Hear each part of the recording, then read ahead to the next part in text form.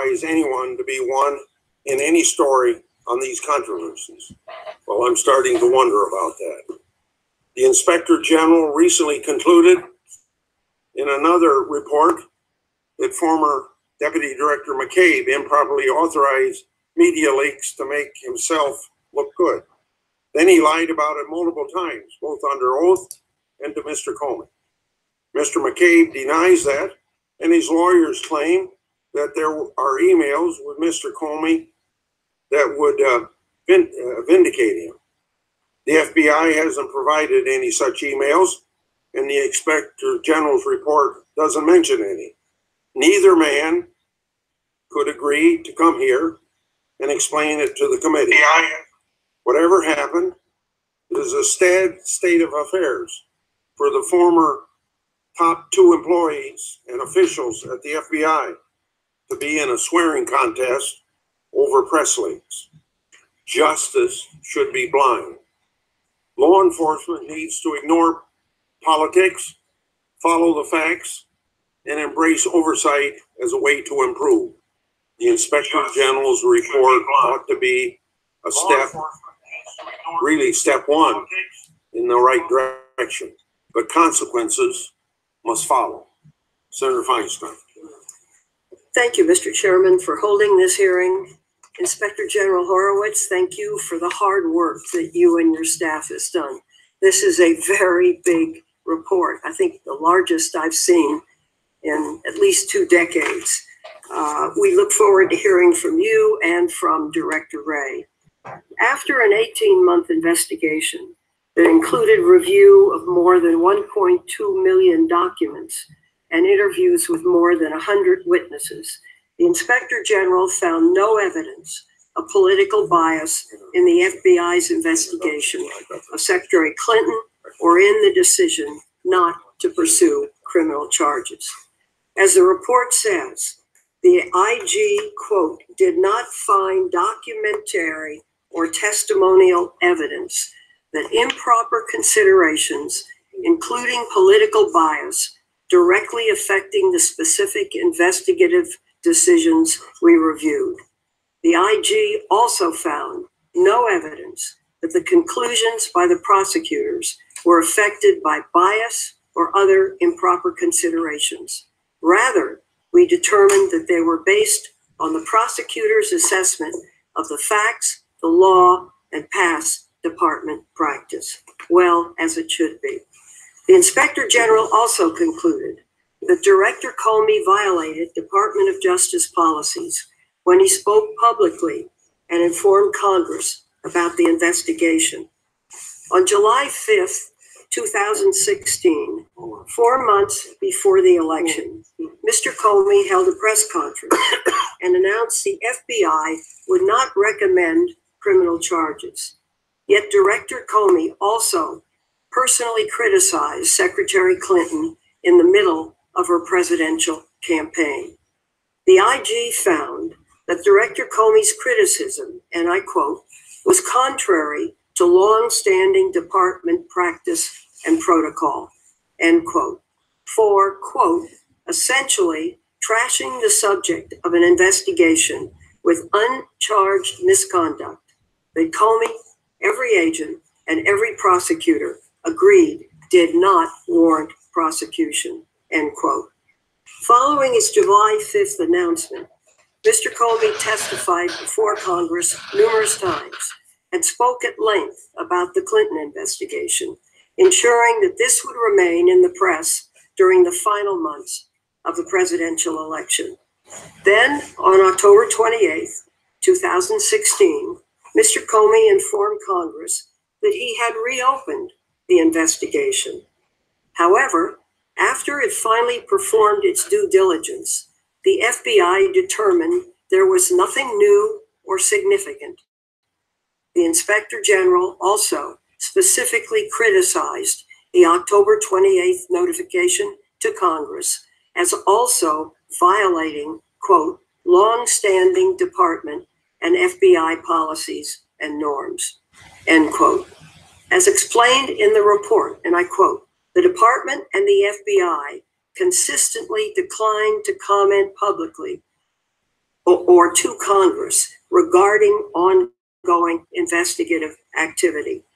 However, while the report is highly critical of Director Comey, it did not find that he was biased against President Trump or in favor of Secretary Clinton, as some have alleged. During the election, Director Comey, the FBI, and the Justice Department spoke publicly about the Clinton investigation, but remained silent on the investigation into the Trump campaign's ties to Russia.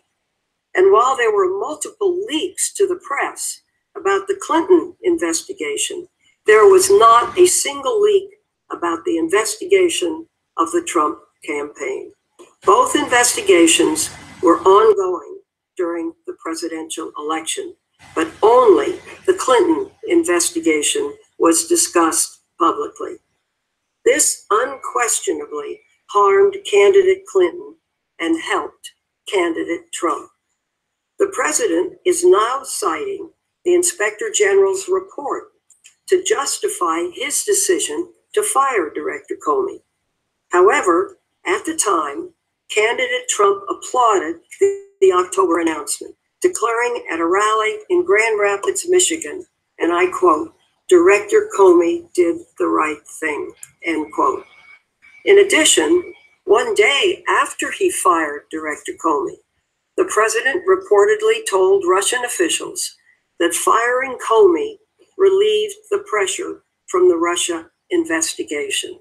And 2 days after the firing, President Trump himself told Lester Holt he fired Director Comey for, quote, "the Russia thing," end quote. This is under investigation by Special Counsel Mueller, and the IG's report provides no support for the claim that Mr. Comey was fired because of his handling of the Clinton investigation. The report also finds that some employees expressed personal political views through text messages on workplace devices. Many messages criticized Donald Trump, but there were also some that criticized Hillary Clinton and others. Importantly, the report found no evidence that these personal political views tainted workplace decisions. In fact, two of the employees who exchanged messages, Peter Strzok and Lisa Page, were also identified in the report as advocating some of the most aggressive action in the Clinton investigation. For example, Mr. Strzok wrote the initial draft of the October 28th letter announcing the reopening of the Clinton investigation.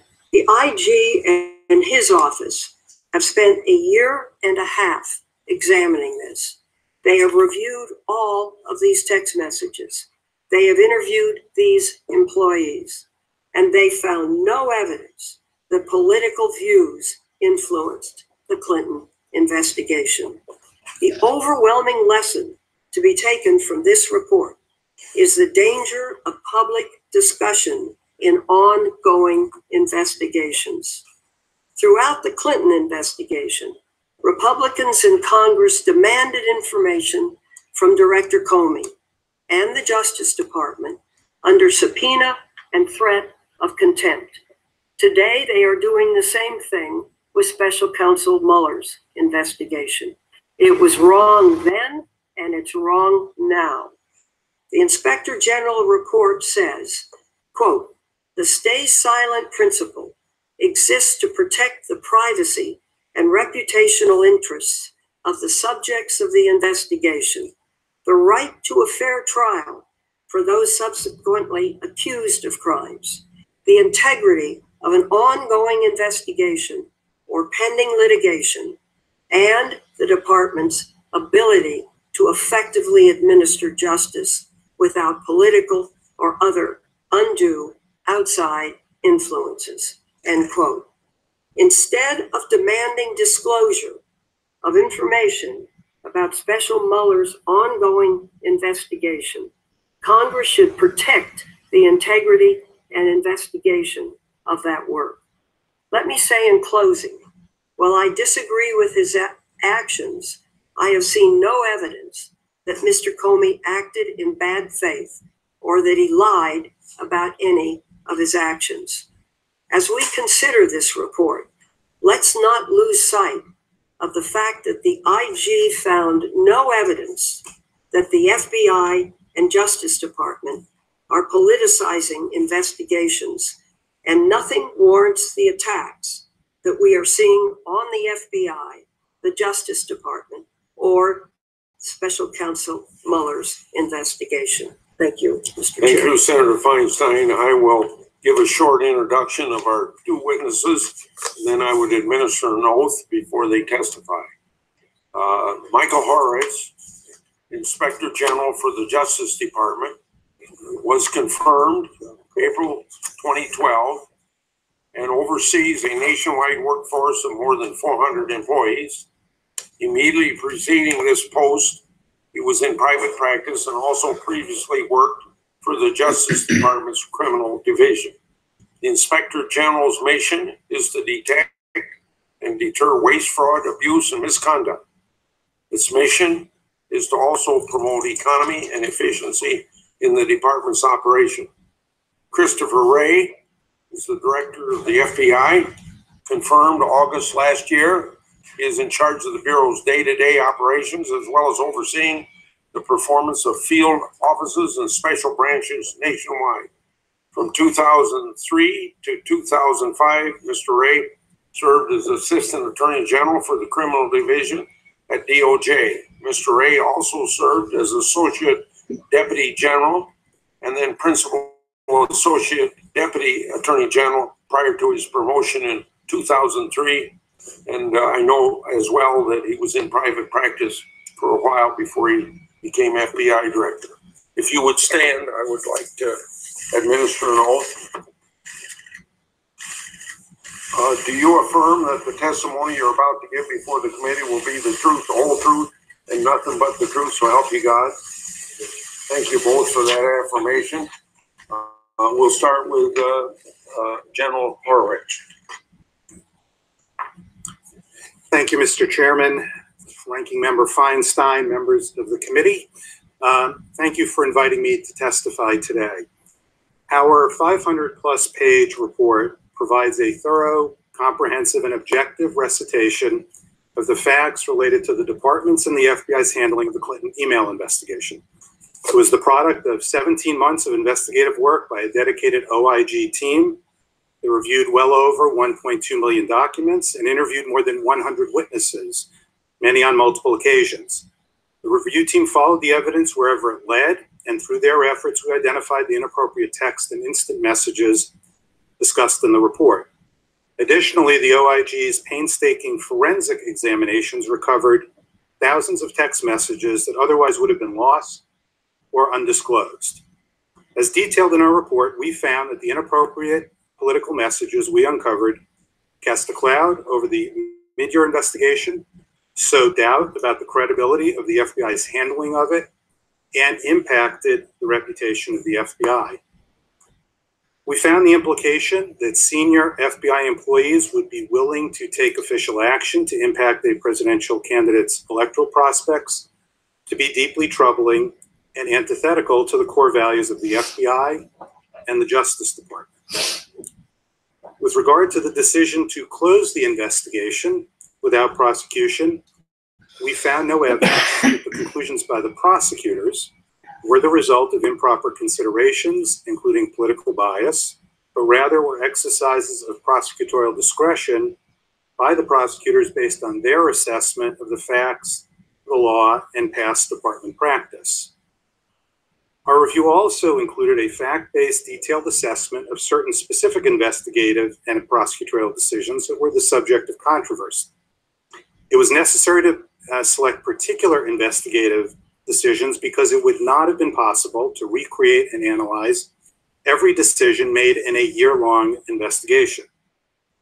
In examining these decisions, the question we considered was not whether a particular decision was the most effective choice, but rather whether the documentary and testimonial evidence indicated the decision was based on improper considerations, including political bias. This approach is consistent with the OIG's handling of such questions in past reviews when assessing discretionary judgment calls, and recognizes and respects the institutional oversight role of the OIG. Our report provides a comprehensive assessment of these decisions and of the mid-year investigation and details the factual evidence so that the public, Congress, and other stakeholders can conduct their own assessment of them. Within this framework, as to the specific investigative and prosecutive decisions we reviewed, we did not find documentary or testimonial evidence that improper considerations, including political bias, directly affected those specific decisions, in part because the decisions were made by the larger mid-year team or the prosecutors. This determination by the OIG, as I noted, does not mean that we necessarily endorse the decisions or conclude they were the most effective options among those considered, or that our finding should or can be extrapolated to cover other decisions made during the course of the investigation by the FBI employees who sent these inappropriate text messages. Conversely, we found the FBI's explanations for its failures to take immediate action after discovering the Wiener laptop in October 2016 to be unpersuasive, and we did not have confidence that the decision of Deputy Assistant Director Stroh to prioritize the Russia investigation over following up on the Wiener laptop was free from bias in light of his text messages. We also found that in key moments, then FBI Director Comey clearly departed from FBI and department norms, and his decisions negatively impacted the perception of the FBI and the Justice Department as fair administrators of justice. Director Comey concealed from the Attorney General and the Deputy Attorney General his intention to make a unilateral announcement in July 2016 about the reasons for his recommendation not to prosecute former Secretary Clinton. His July 5th statement included inappropriate commentary about uncharged conduct, announced his views on what a quote-unquote reasonable prosecutor would do, and served to confuse rather than clarify public understanding of his recommendation. In late October, he again acted without adequately consulting department leadership and contrary to important department norms when he sent a letter to Congress announcing renewed investigative activity days before the election. There are many lessons to be learned from the department's and the FBI's handling of the mid-year investigation. But among the most important is the need to respect the institution's hierarchies and structures and to follow established policies, procedures, and norms, even in the highest profile and most challenging investigations. No rule, policy, or practice is perfect, of course, but at the same time, neither is any individual's ability to make judgments under pressure or in what may seem like unique circumstances. When leaders and officials adhere to bedrock principles and values, the public has greater confidence in the fairness and rightness of their decisions, and those institutions' leaders better protect the interests of federal law enforcement and the dedicated professionals who serve us all. By contrast, the public's trust is negatively impacted when law enforcement officials make statements reflecting bias, when leaders abandon institutional norms and the organizational hierarchy in favor of their own ad hoc judgments, and when the leadership of the department and the FBI are unable to speak directly with one another for the good of the institutions. Our report makes 9 recommendations, most of which can be tied together through a common theme. That the FBI and the Justice Department remain true to their foundational principles and values in all their work. That concludes my prepared statement. I'd be pleased to answer the committee's questions. Ray. Thank you, Mr. Chairman, Ranking Member Feinstein, members of the committee. I appreciate this opportunity to discuss the FBI's response to the report by the Justice Department's Office of Inspector General about the DOJ and FBI's activities in the run-up to the 2016 election. I take this report very seriously, and we accept its findings and its recommendations. We're already addressing these recommendations in a number of ways and are determined to emerge from this experience better and wiser. Our mission at the FBI is to protect the American people and uphold the Constitution.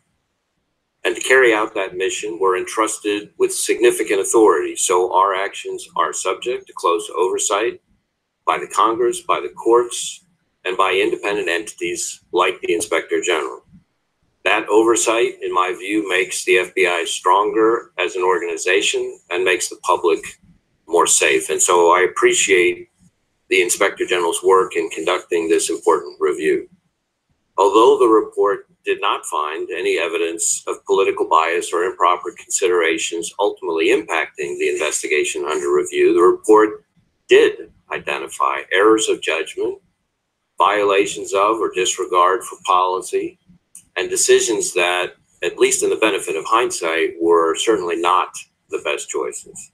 So I'd like to briefly summarize what we're doing to respond to those findings and recommendations. First, we are going to hold accountable any employee for potential misconduct. We have already referred conduct highlighted in the report to our Office of Professional Responsibility, OPR, which is the FBI's independent disciplinary office.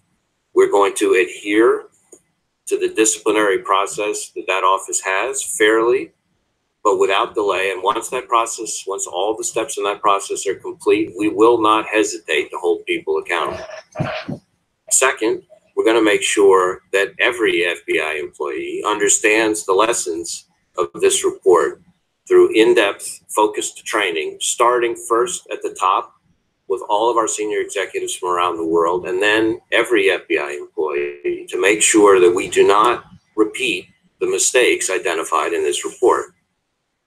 Third, we're going to make sure that we have the policies, the procedures, and the training needed for everyone to understand and remember what is expected of all of us. That includes things like drilling home the importance of objectivity and avoiding even the appearance of potential bias or conflicts of interest in our work, ensuring that recusals are handled appropriately and correctly and are clearly communicated to the right people, making all employees fully aware of our new policy on contacts with the new news media, which I issued last November, and making clear that we will not tolerate non-compliance with that policy. Ensuring that we follow all DOJ policies about public statements on ongoing investigations and uncharged conduct, and ensuring that our employees adhere strictly to the policies and procedures we have on the use of FBI systems, networks, and devices. I've also directed our Associate Deputy Director, who's the number 3 official in the organization, to lead a very focused review of how the FBI handles particularly sensitive investigations, how they're structured, staffed, supervised, so that every sensitive investigation can be conducted to the FBI's highest standards. The OIG's report makes clear that we have significant work to do. And as I said, we're going to learn from the report and be better as a result. At the same time, I want to emphasize that this report is focused on a specific set of events back in 2016 and a small number of FBI employees connected with those events. Mistakes made by those employees do not define our 37,000 men and women and the great work they do every day. Nothing in this report impugns the integrity of our workforce as a whole or the FBI as an institution. I want to be very clear with this committee about the FBI that I've been able to see up close every day in the 10 months since my confirmation hearing before you all. I've been meeting with employees from over 30 of our field offices, from LEGAT offices overseas, from every headquarters division, and over and over and over again, I hear incredible stories, remarkable, inspiring stories about the work our men and women are doing to protect the American people and uphold the Constitution. This year alone, we've rescued over 1,300 children from child predators. We've arrested more than 4,600 violent gang members in just the past several months. In the past several months, we've disrupted terrorist attacks ranging from the pier in San Francisco to a crowded shopping mall in Miami. I could go on, but the point is that the FBI's men and women as a whole are doing all this work with the unfailing fidelity to our Constitution and laws that it demands, the bravery that it deserves, and the integrity that the American people rightly expect. As I've been trying to say since my confirmation hearing, at every opportunity, I am committed to doing this job by the book, and I expect all our employees to do the same in every respect. I am a huge believer in the importance of process, and I believe strongly that the FBI's brand over 110 years is based more on the way we've accomplished our successes than our successes themselves. That means following our rules, following our laws, following our guidelines. We've got to stay faithful to our core values and best traditions, and there will inevitably be times when we feel extraordinary pressure to not follow our process and policies, but those are precisely the times when it's most important to adhere to them.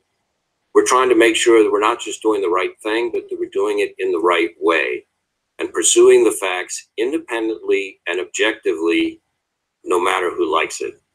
That, in my view, is the best way. That, in my view, is the only way to maintain the trust and credibility of the American people we serve.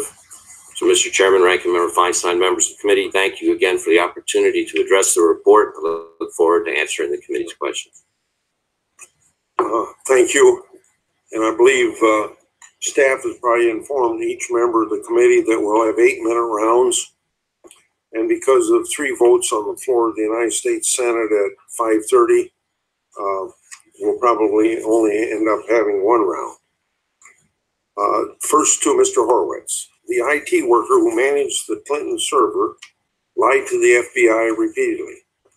He denied deleting the Clinton emails. He denied that Clinton staff had ever asked him to delete the emails. He denied knowing the emails were under a preservation order.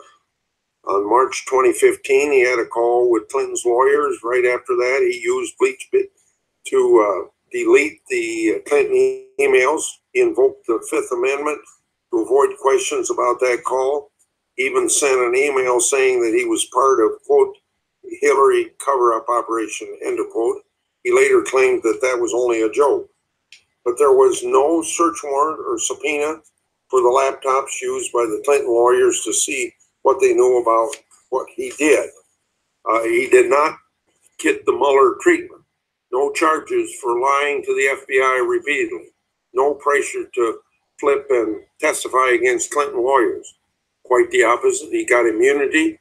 This is a good example of a double standard in these 2 investigations, and why more and more people are starting to believe the Mueller investigation lacks fairness. The report noted that Director Comey pressured the team to close the case before the party convention, and he had already made up his mind to close it before all the work was done. Question number 1, isn't it improper to set a deadline to close a case based upon political calendar?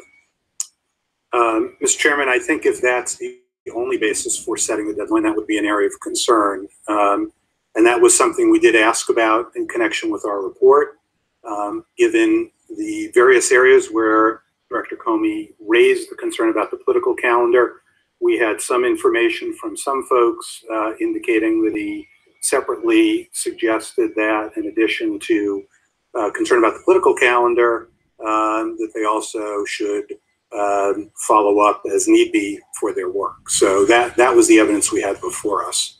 Is it a fair inference, General Horowitz, for people to think that the time pressure and the predetermined decision not to charge Clinton explain the lack of interest in trying to charge and flip the witness? It's certainly, as we've laid out here, one of the reasons given by the prosecutors with regard to certain of their decisions, that they felt it would have dragged on the investigation for too long, and that was in fact a factor in their consideration on how to resolve certain issues. A second point would involve you and the director of the FBI. The report notes that department prosecutors did not believe there was a substantial federal interest to charge the IT worker who deleted Clinton's emails with obstruction and false statements. However, it was clear that he lied to the FBI twice about deleting Clinton's archived emails. The emails had been subpoenaed and were subject to congressional preservation notice. The technician knew that when he deleted them. Question number 1 to both of you. Is granting immunity the only way to obtain truthful testimony from a witness And isn't there a substantial federal interest in determining obstruction of congressional investigations? It isn't the only way to get testimony from individuals or information from individuals. Obviously depends on the facts, and also as we laid out in the report, we found the conduct to be particularly serious. Director Ray? Likewise, I think there are a number of ways to secure truthful testimony from witnesses, not just one. And certainly my own view is that efforts to obstruct investigations are something we need to take extremely seriously at the federal level. Okay, thank you.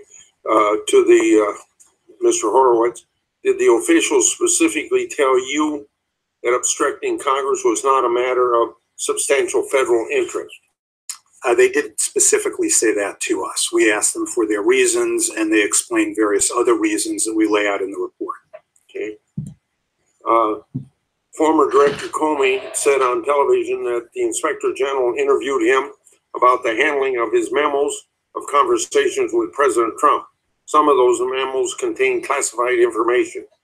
Comey said he did not expect a report on his handling of classified information because, quote unquote, that's frivolous.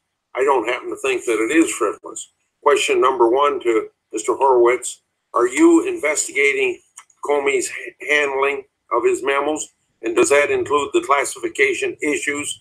And should Mr. Comey expect a report when it is complete?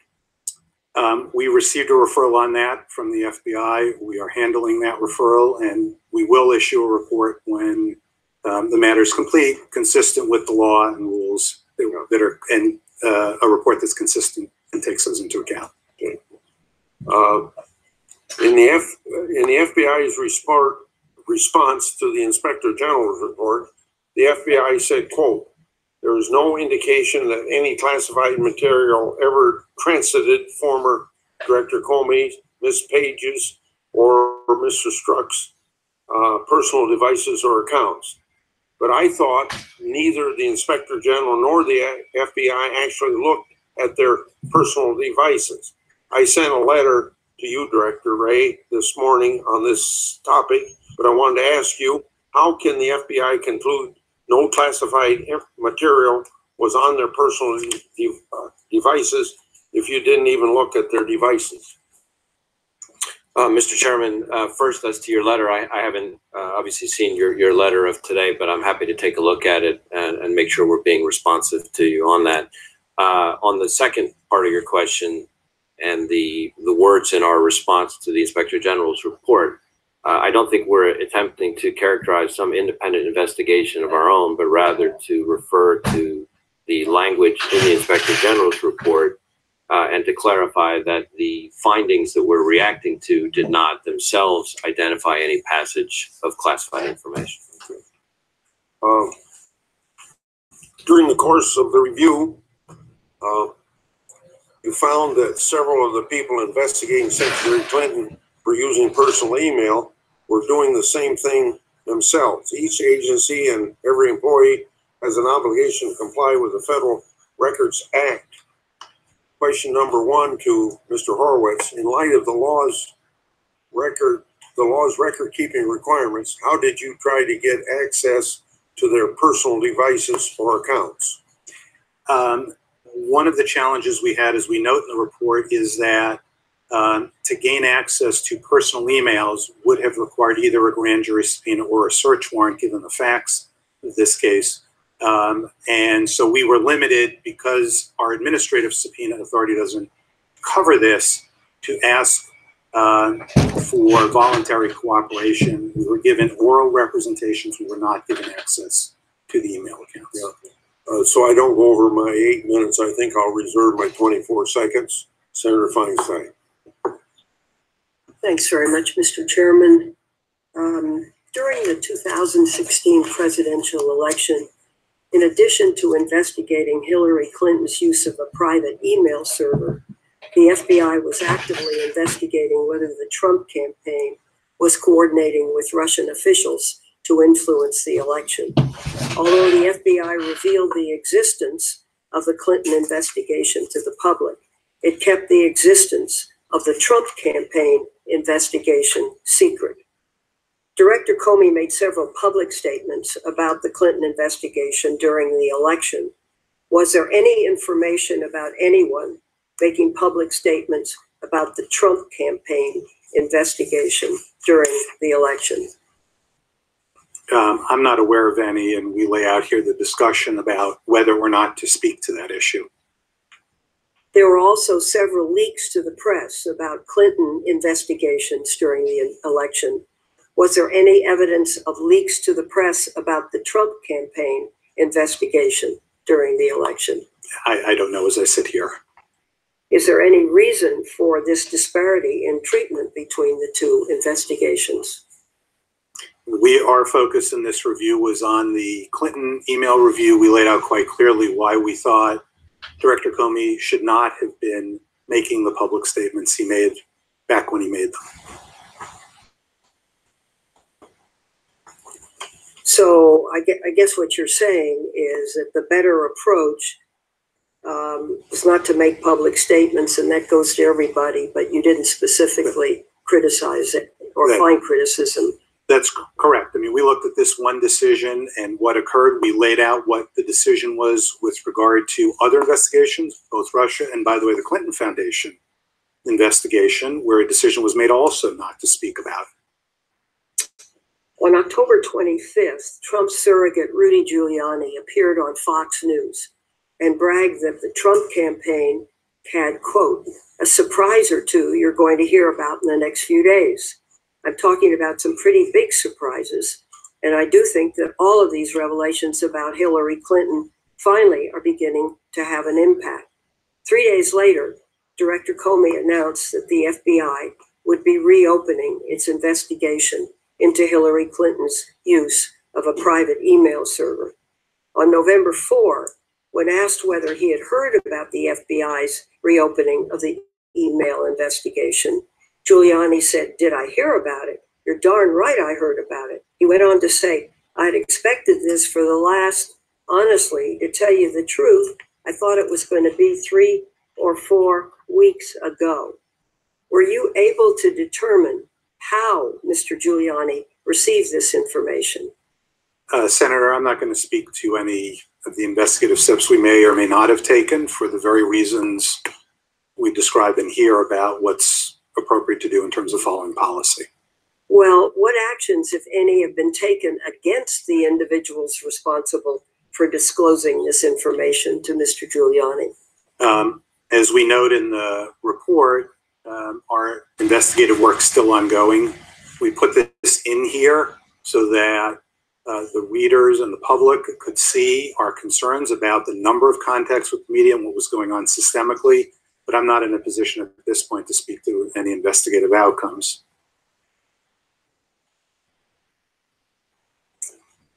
Do you believe disclosures of this sort, especially during an election, are appropriate? Are they lawful? I don't believe disclosures of this sort are appropriate at any point in time in a criminal investigation. I was a former prosecutor, worked extensively with FBI agents in my prior capacity, and all of us would have thought that was entirely inappropriate.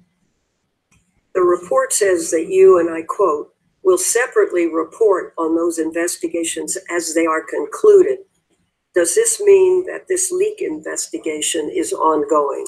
Our work remains ongoing, and when we can do that consistent with the IG Act, the law, policy, we will do so.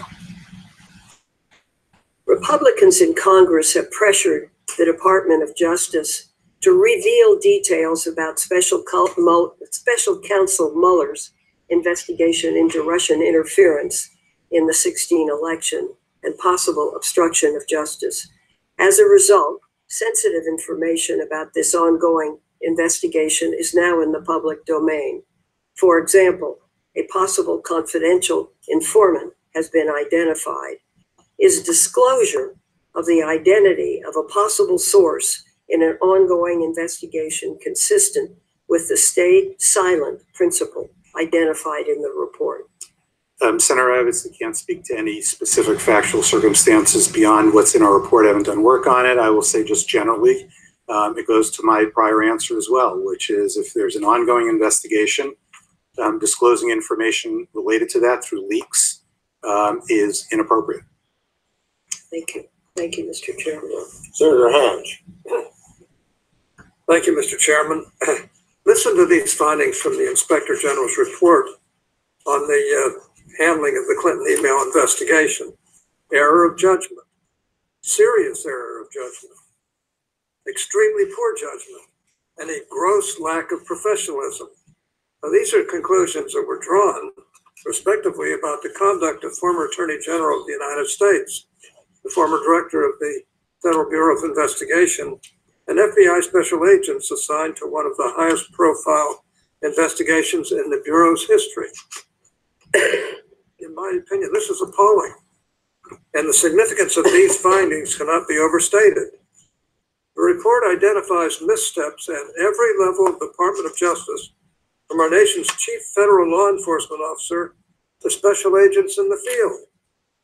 Director Wray, I have to say that I was disappointed by your response last week to the Inspector General report. And while you admitted that the report found errors of judgment, you took pains to emphasize that the report focused on, quote, a small number of FBI employees, unquote. Well, let's remember who that small number of employees was: the director of the FBI, the deputy director of the FBI, the leader of both the Clinton email investigation and the Russia investigation. These were not junior field agents. These were senior agency officials. They were running two of the most important investigations in the Bureau's history, and they were insubordinate, grossly unprofessional in their communications, and even untruthful. So let's not pretend like this was some one-off problem.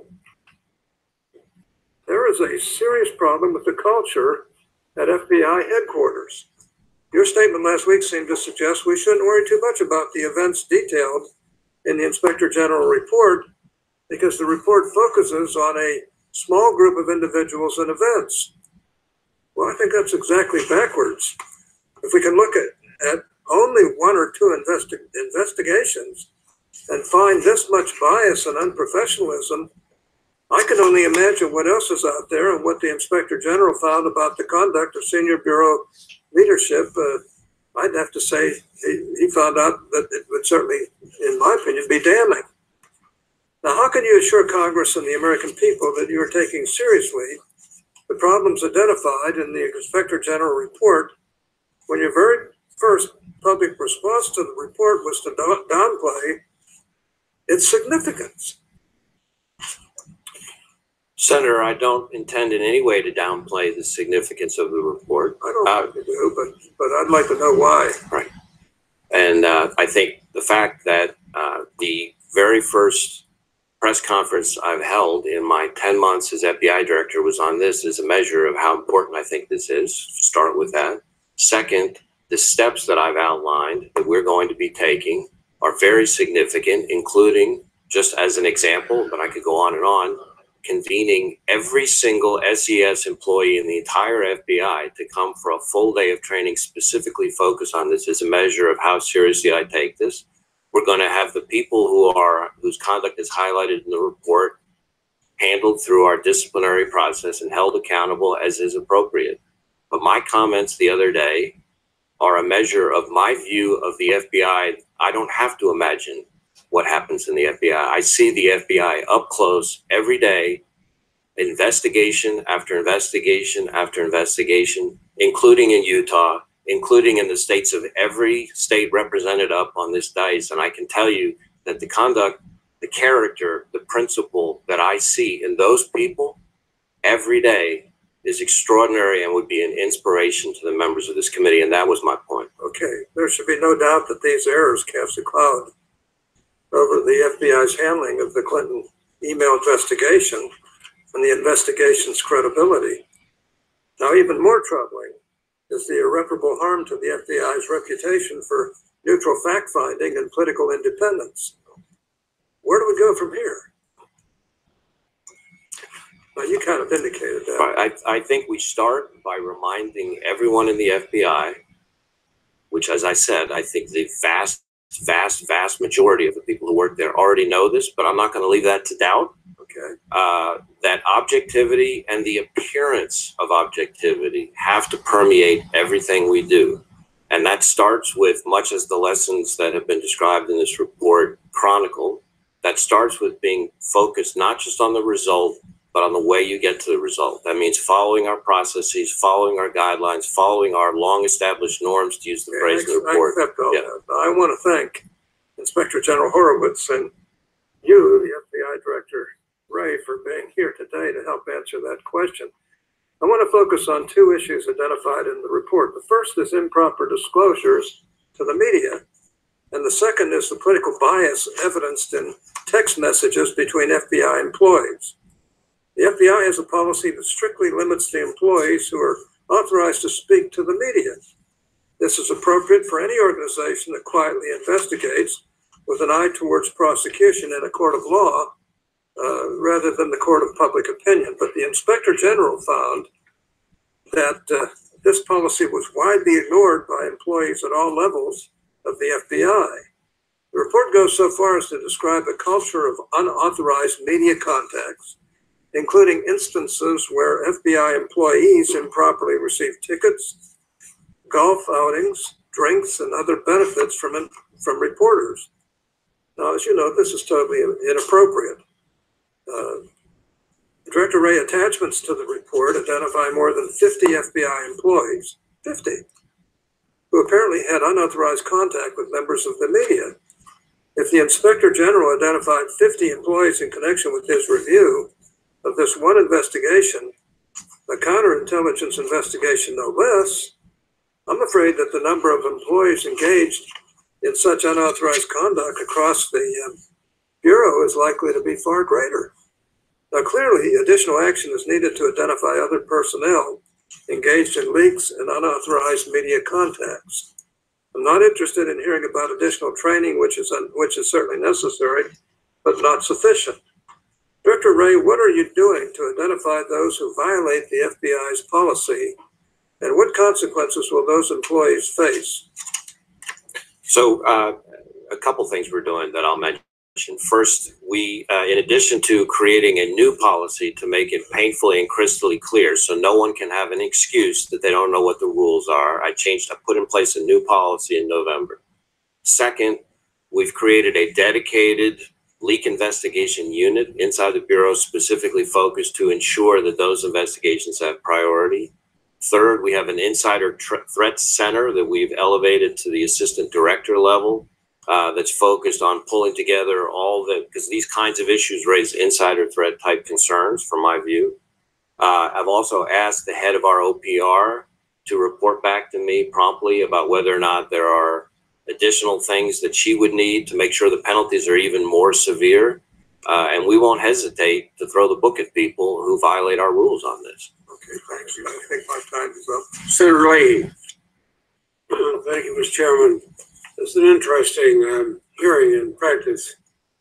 Irony doesn't begin to describe President Trump and his allies exploiting this report for partisan gain.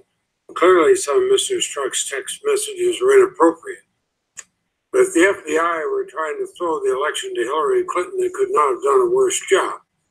They're the front pages of every newspaper leading up to the election. Every single misstep by the FBI damaged Hillary Clinton, helped Donald Trump.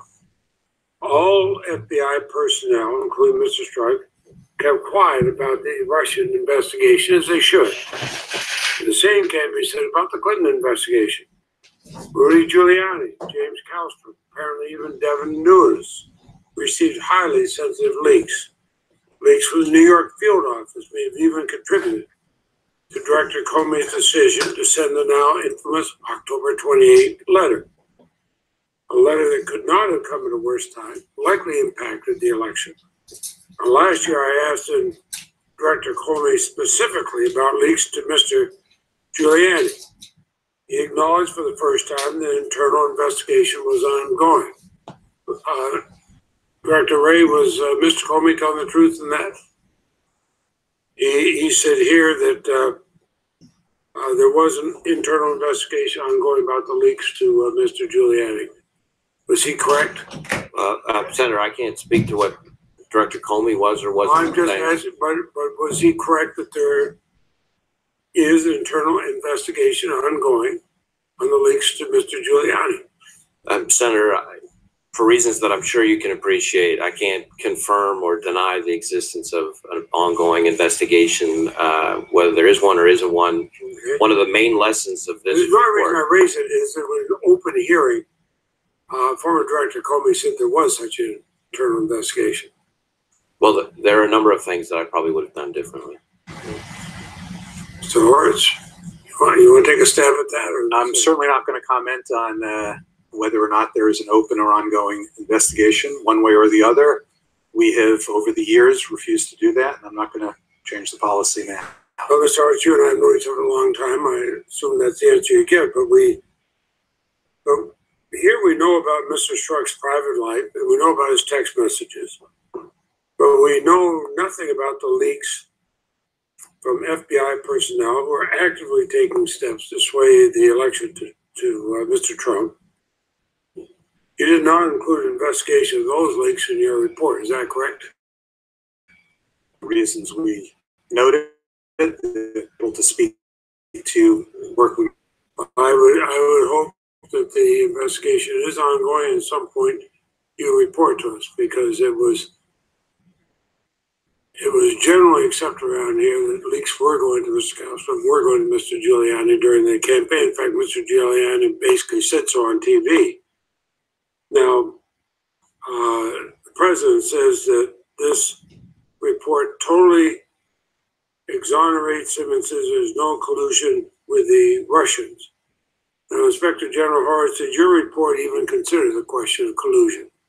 Our report was focused on the FBI and department's handling of the Clinton email investigation. It touched on the Russia investigation as we lay out here when we found the text messages in that July-August time period, and then the decision that was made in October about whether to proceed or not proceed with the Wiener laptop. That was the sum total of our. But there's nothing in the report that says it exonerates the president from any question of collusion with the Russians. It says nothing one way or the other. Is that correct? We did not look into collusion questions.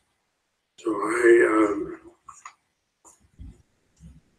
just note the president says it totally exonerates him, even though there's no conclusion one way or the other about the question of collusion with the Russians.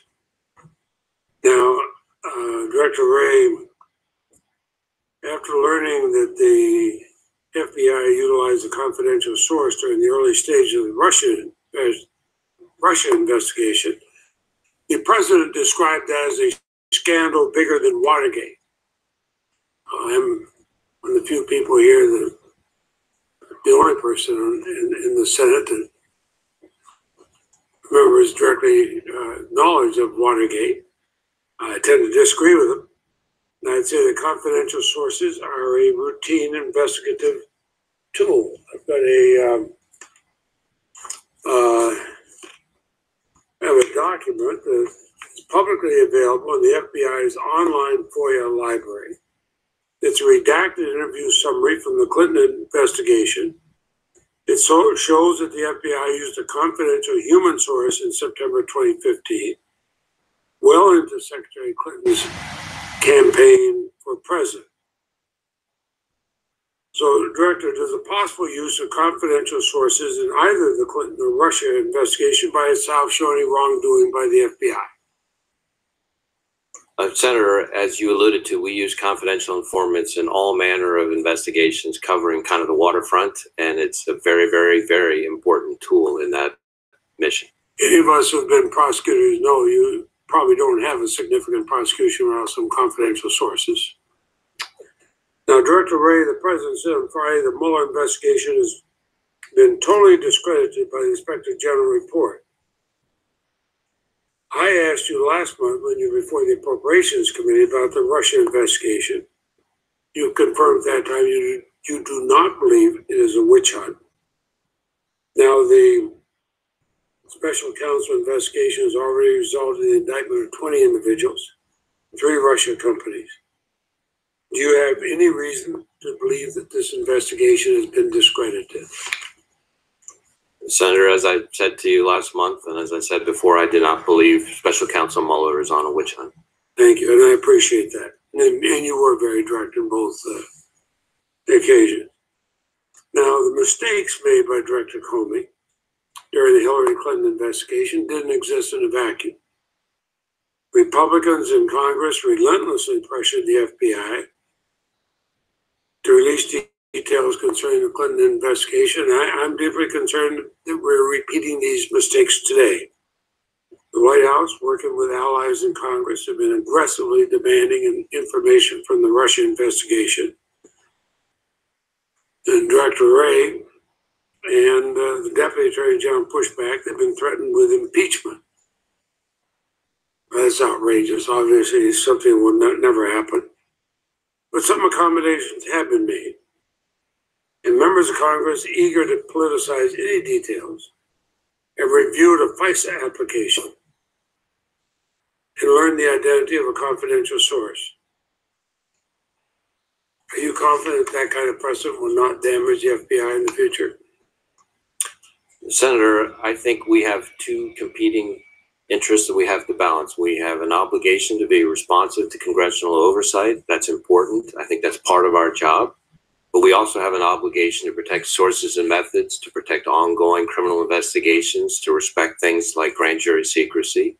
And it's a challenge at times to do both, but I'm confident that we can do both as long as both sides are willing to work together on it, and I'm committed to trying to do both. Senator, thank you very much. Senator Cornyn.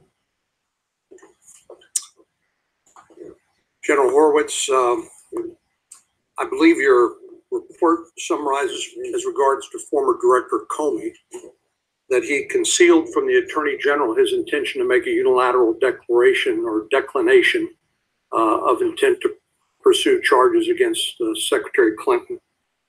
He made inappropriate comments on uncharged conduct.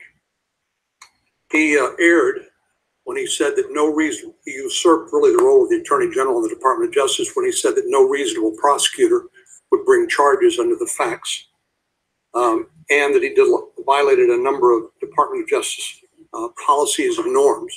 Is that correct? That's correct.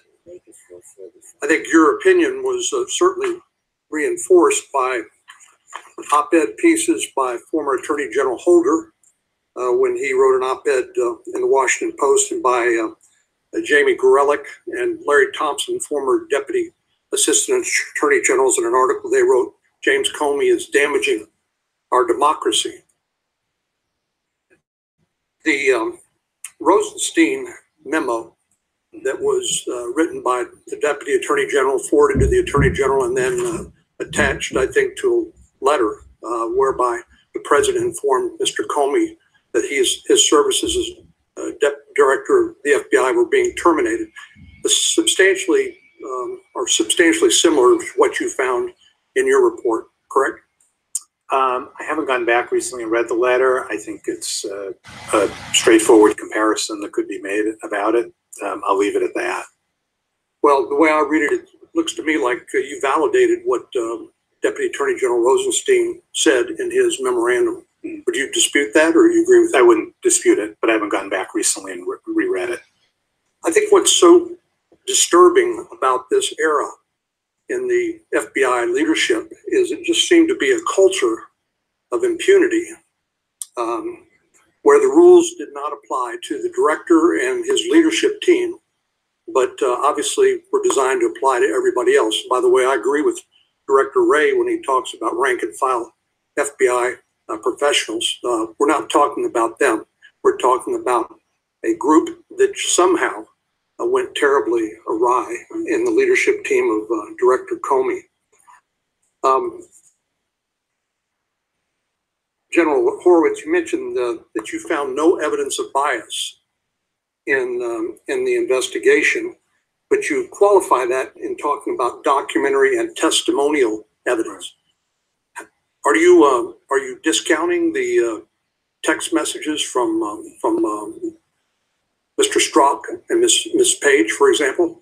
No, what we were trying to do was be clear that we were focused on the very specific investigative decisions we looked at, and what was significant about and I'm now talking about the pre-July 5 announcement decisions, was that Strzok Page and others were not the sole decision makers there. They were team decisions, and in many cases, prosecutors' decisions, as opposed to the individuals who wrote the emails. We made very clear we were not saying that as to every single decision. As you know from doing these kind of cases, there are hundreds of decisions being made, and in fact, we did not find no bias with regard to the October events. Well, Director Comey was pretty clear that he expected Hillary Clinton to be the next president of the United States, correct? He described that with regard to, yes, the October events, the Wiener laptop. And sometime in the spring of 2016, he already decided that there would be no recommendation to prosecute Hillary Clinton, correct? Yes, he started drafting his statement on May 2nd. And it wasn't until July 5th when he made his initial press conference where he said that the evidence did not rise to the point where any reasonable prosecutor basically would prosecute Ms. Clinton, correct? That's correct. Do you think it's possible, or let me just ask you, is it a fair inference to draw that Director Comey, expecting Ms. Clinton to win the presidency, was thinking about his future as the FBI director? I think that was a concern we had, certainly where it's even clearer in that October time period, because we have testimony that indicated that when he explained through his chief of staff why he was going to do what he did on October 28th, he was concerned about his survivability. And when, for example, he used the word grossly negligent, which are the words of the statute, in describing Ms. Clinton's conduct, later on it was changed to extremely careless.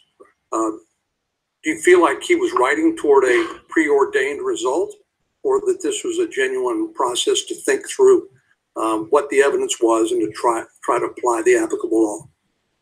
I think that would be hard to say, and probably be speculation in terms of what he was thinking at the time. We try and lay out in great detail various places, including that, how it changed and how it evolved and why. But I'm not sure I can sit here and say precisely what was his thinking on the time.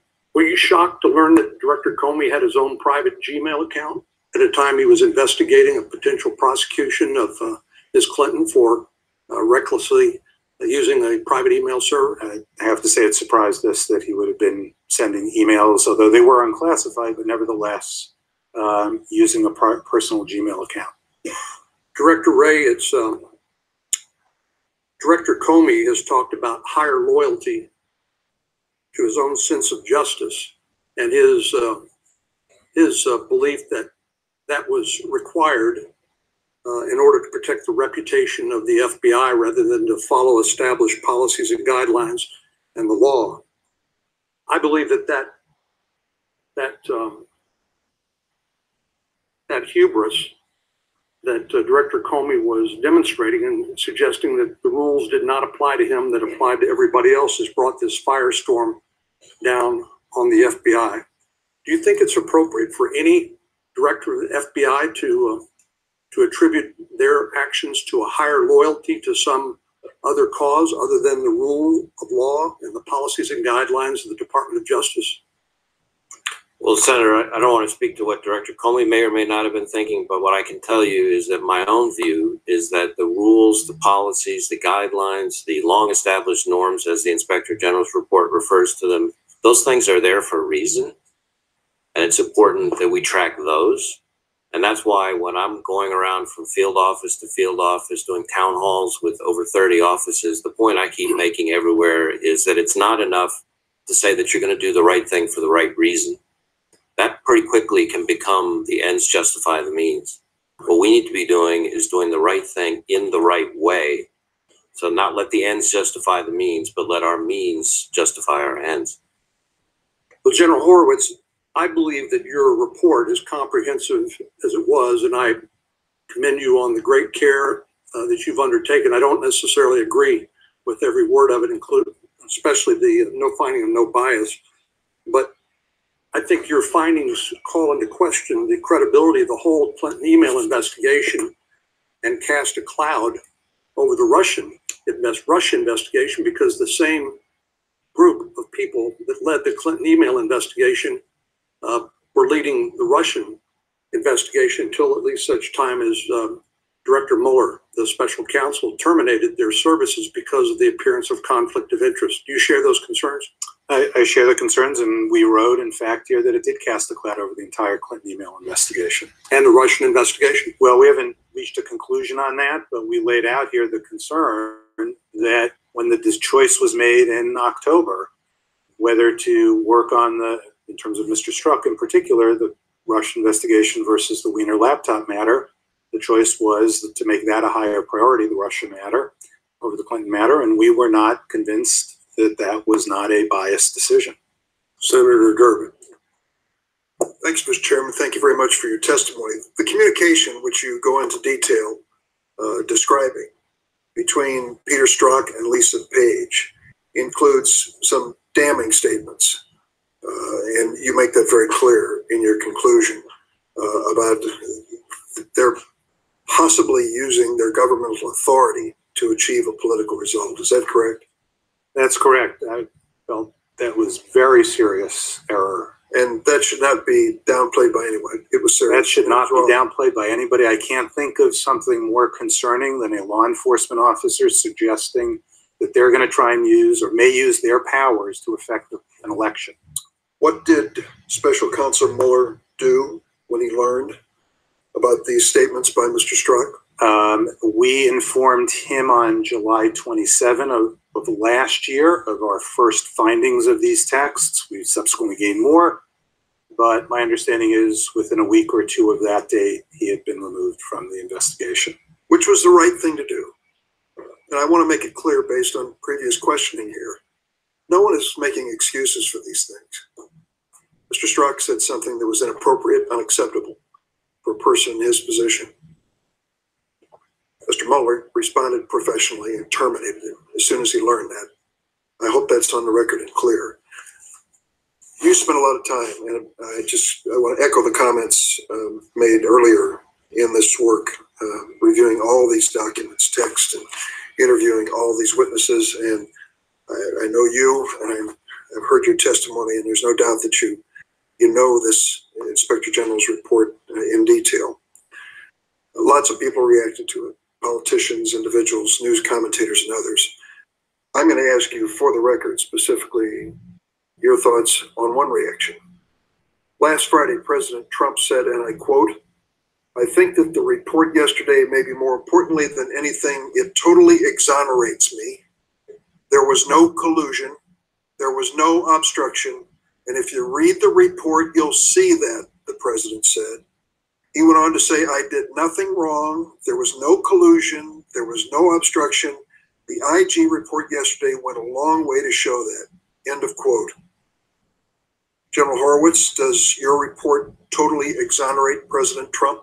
I'm going to stick, Senator, to what our report does speak to, which is the handling of the Clinton email investigation, and to the extent it touches on the Russia investigation, it does it as we lay out here when the Wiener laptop comes up in October, and I can't speak beyond that to how this report might impact the Russia investigation or what individuals think how it may impact the Russia investigation. I ask you to clarify that. You can't speak to whether your report exonerates because it does or it doesn't? What are you saying? We did not investigate, as we laid out here. When we saw those text messages, many of which are in that July-August time period, we made it quite clear here that this review does not touch on the Russia investigation, with the exception of what occurred in October with the Wiener laptop. And does it say anything as to the issues of collusion and obstruction in that Russian investigation? We don't go into any issues related to the Russia investigation beyond what I mentioned. Last Friday, when he was talking about the IG report, President Donald Trump said the special counsel investigation led by Robert Mueller, quote, "has been totally discredited." Mr. Horowitz, does your report show any reason to doubt Robert Mueller's integrity or discredit any decisions he has made? I'm not going to make, Senator, a judgment on Special Counsel Mueller's investigation. I'm going to speak to what I have here. I want to stay within the four corners of your report. And you address the credibility of the investigation of Robert Mueller. We did not address the credibility of the Special Counsel's investigation here. We laid out what occurred, and we laid out what individuals did in October, where it touches the Russia investigation. Last Thursday, Senate Majority Leader Mitch McConnell said in an interview with the Washington Examiner, he wanted the Mueller investigation to conclude. He said, quote, "If the IG is through, why can't the Mueller investigation finally wrap up?" Was there any connection in substance or duration between what you were tasked in doing and what Robert Mueller is tasked in doing? Again, other than the issues we talked about, where we identified text messages and brought them to his attention, we do not have any connections, interactions in that regard. Director Wray, my colleague Senator Leahy and others have raised the question about the New York field office and leaks in that field office. And there are quotes in the report relative to Mr. Comey's concern that New York field office would leak information. And that's one of the reasons why he made certain decisions. As Senator Leahy said, former Mayor Giuliani has bragged publicly about information that he's received from that office. What are we to make of this? Is this being investigated? Is this just a problem that is acknowledged and accepted? Senator, I think leaks are unacceptable. I think they have a pernicious effect on our ability to conduct investigations, to protect sources and methods, to retain our foreign liaison partner relationships. They damage the privacy of individuals under investigation. I could go on and on. So I have a very strong view about it, and we're doing a number of things to try to make sure we That's crack what I down want to get on to. it. Right. What are we doing about it? Well, I can't comment on any specific investigation, but we have, as I think I mentioned earlier, we have a dedicated unit specifically focused on leak investigations. That's new. We have a policy that we issued in November that makes the rules crystal clear so that there can't be any ambiguity for any of our employees in any office about what their obligations are. And when there are misconduct found, we will refer them to our OPR for appropriate action. And if we find one that's criminal, we will pursue it criminally. Mr. Director Wray, I just have a minute and a half left, and I'd like to ask one last question, please. There was a question raised earlier about Mr. Comey having a separate personal phone that he was using, and whether or not that was an unusual thing for a person in his position. There's been reportedly, the president uses 2 White House issued iPhones. One allows him to make calls. The second is for his Twitter habit. According to Politico, the president has, quote, resisted his aides and treaties to swap out the Twitter phone on a monthly basis because it's too inconvenient. Supposedly, the president's given Kim Jong-un his direct phone number. If he was referring to his cell phone, this would raise some interesting security concerns. Are you aware of these reports about various phones that are being used by the president? Are you concerned about whether or not sensitive information from those devices may be intercepted by our adversaries? Senator, I'm not aware of the particulars of the president's phone usage. Would it be a matter of concern if anyone who has access to such information was using a device that could be intercepted by our enemies? I think it's important for all of us to recognize that device security is a particularly important part of our security, and it's something that we emphasize heavily in the intelligence community. And of course, we've gone to great lengths when it comes to Hillary Clinton to make that point. Thank you very much. Senator Lee. Thank you, Mr. Chairman. Thanks to both of you for being here. I want to point out one clarifying matter at the outset. The report did, in fact, find bias. So insofar as anyone is suggesting that there was no bias found here, that's just not true. There was, in fact, bias found. What was not found was any smoking gun indicating that that bias translated to and was admitted to have translated to how anybody did their job. But the absence of evidence on that point is not the same as evidence of absence. And so I think we need to keep that in mind as we have this discussion. Mr. Wray, I'd like to start with you on this point. Let's assume for a minute that these text messages between Strzok and Page, let's assume that these came about earlier in the discussion and that you just swap out the name Trump for Hillary, as such that the text messages said, well, she's not ever going to become president, is she? No, we'll stop it. What if that had been the exchange occurring earlier in the Midway investigation? In that circumstance, in that hypothetical, could she, as a practical matter, have been prosecuted, assuming that the facts warranted it, assuming that people making the charging decision concluded that there was good cause to charge her? Or would the bias displayed in that exchange make it too difficult to proceed? Well, Senator, I'm reluctant to engage in discussions of hypotheticals. That's what we do. We're lawyers. We talk about hypotheticals, right? But I'm no longer practicing as a lawyer. Now I get to blame the lawyers. It's a wonderful experience. So I'm not going to try to engage in specific hypotheticals. What I would tell you is that I expect all of our employees to engage in professional conduct, including in how they communicate with each other by text message. I get that, and that didn't happen here. So if let's make it more of a hypothetical, then let's take it a step back. Could that be a complicating factor if you had text messages between agents involved in a case indicating bias against the target of that investigation? Can that be a complicating factor in deciding whether to bring charges? I think any time that agents conduct themselves in a way that doesn't have not just objectivity, but the appearance of objectivity, that can have an impact on the viability of the case. Thank you. Mr. Horowitz, let's talk about these text messages for a minute. Was it easy for you to get them?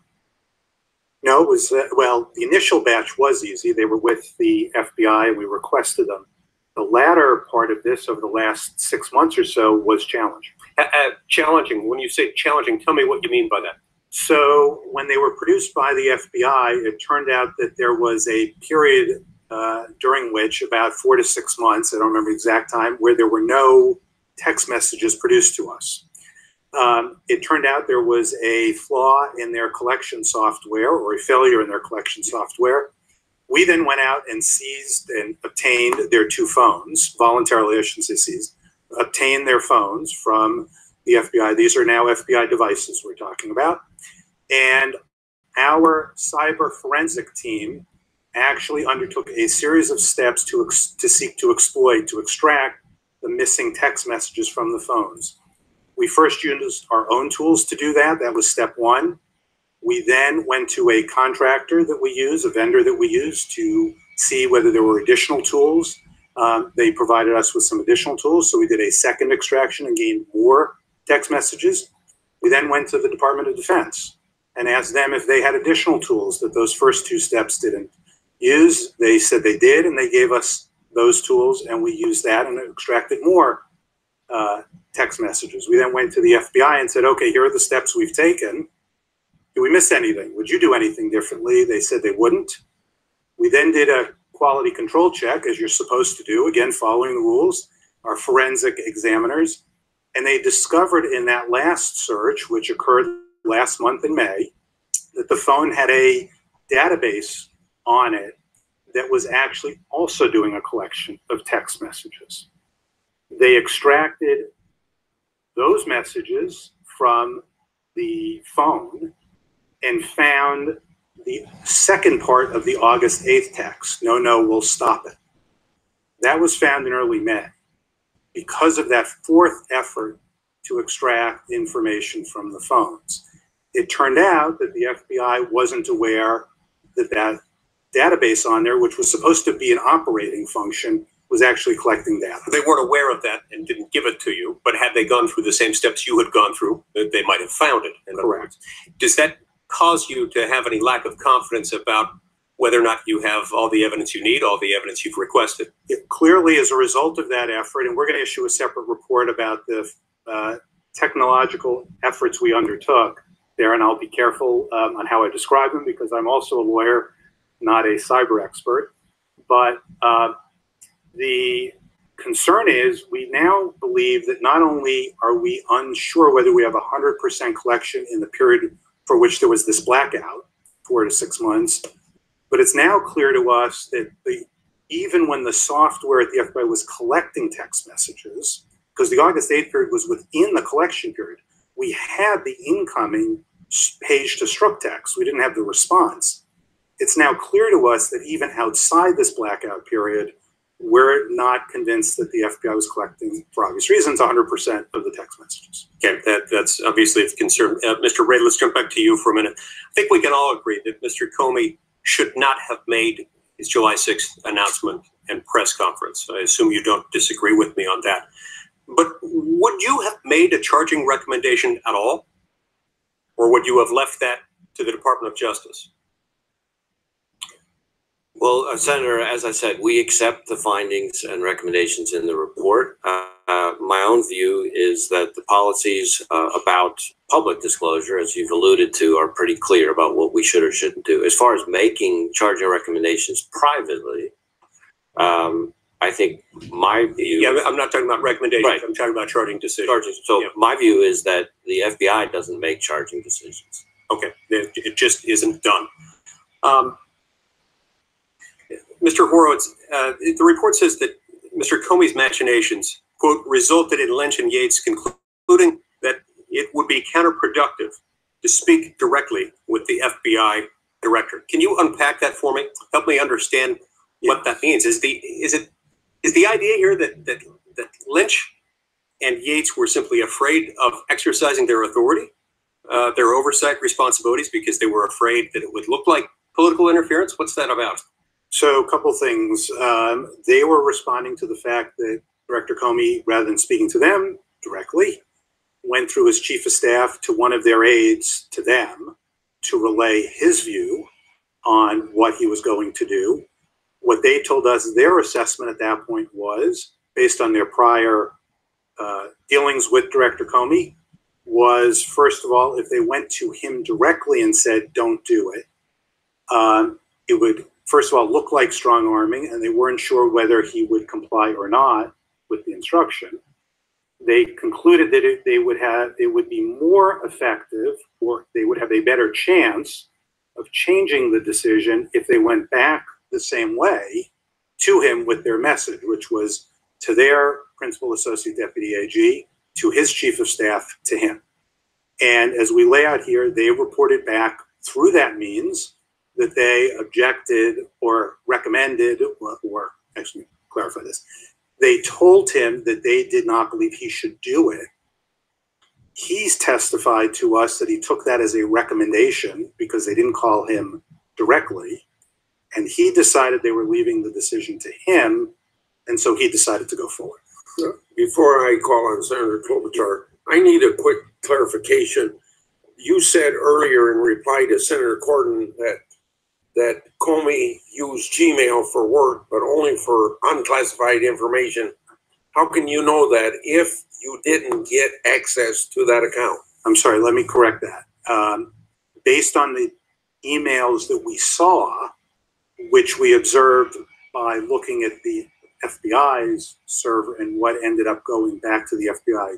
You're correct, Senator. I can't sit here today beyond what we looked at and say precisely what other purposes he may have used it for. Okay. Senator Klobuchar. Thank you very much. I wasn't going to start with this, but since Senator Lee was finishing up, I think it's good to continue with that discussion. And that is that I was a law school classmate of Director Comey. I think Director Ray knows this. I have worked with him over the years and know he's done some good work. But reading this report this weekend, I continue to disagree with his decision in how he handled those announcements. And the more I read of your report, which I thought was very thorough, I want to thank you for that, Mr. Horowitz. The more I began to focus on what you call the ad hoc decision-making based on his personal views, even if it meant rejecting long-standing department policy. And I guess I would start with you, Mr. Ray. The way I have described my job as a prosecutor in the past to people, when I do my own town hall meetings way back, I would always say it's like the show Law and Order. The first half of the show, the police do the investigation. The second half of the show, the prosecutors make a decision. Would you agree with that summary? I think so. I guess the way I would put it is we do an investigation. We determine whether or not we think there are sufficient facts to go forward with a case, and then we present the facts to the prosecutors who then make the decisions and exercise prosecutorial discretion. I don't think prosecutorial discretion, by definition, is something the investigative agency exercises. Right, so you might discuss the case with the prosecutors, but in the end, they make the decision. Yes.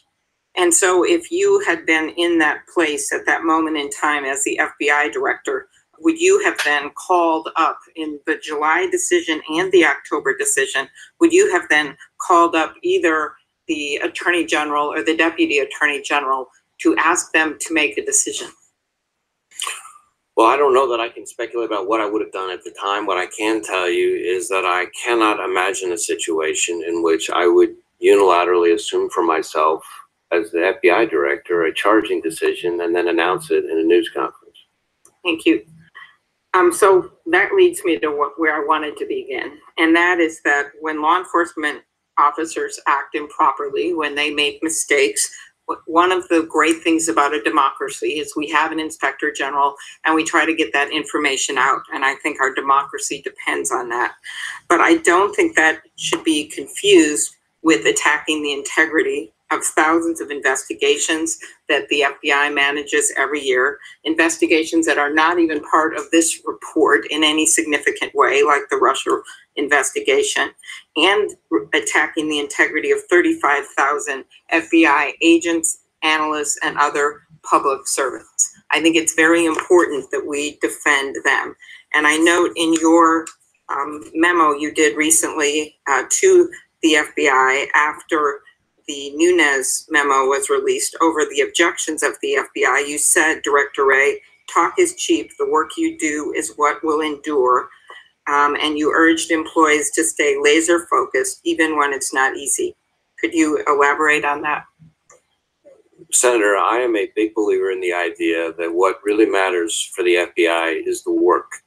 And when I go around from office after office, the opinions that I care about the most, the brand, if you will, that I care about the most, are the opinions of the prosecutors we work with out in the field, the law enforcement partners we work out with in the field, the judges that we interact with out in the field, the juries we interact with out in the field, the victims who are making decisions about who they trust to get their loved ones back. And I think I've visited the field offices of almost every senator up here. And I will tell you that the work that they do, recovering kids who are victims of child exploitation, taking down gang members, disrupting terrorist plots, doing public corruption investigations, I could go on and on and on and on and on. And to me, those are people who experience the FBI through the work. Those are people who get to see the professionalism, the character, the integrity of FBI people up close. We're a 37,000 person organization. We've been around for 110 years. We do thousands of investigations every year. This is one. Okay, thank you.